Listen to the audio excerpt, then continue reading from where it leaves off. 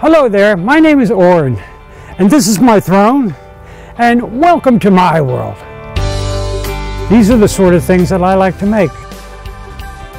Things out of antique furniture and antique parts. This is the Potheads go to town in their horseless carriage. It's for the most part all made out of ferrous metal, copper, brass, and bronze. These are two big artillery shells from World War I.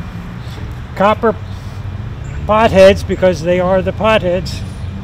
And I made the rest of the body, even though I have these huge steel wheels, I made the rest of the body kind of like a horseless carriage. That was what suggested it to me. And I've got a lot of antique car parts on there, and I did a couple things I knew how to do and make it look like maybe it was a real old-fashioned motor. And I set it out here on the front lawn.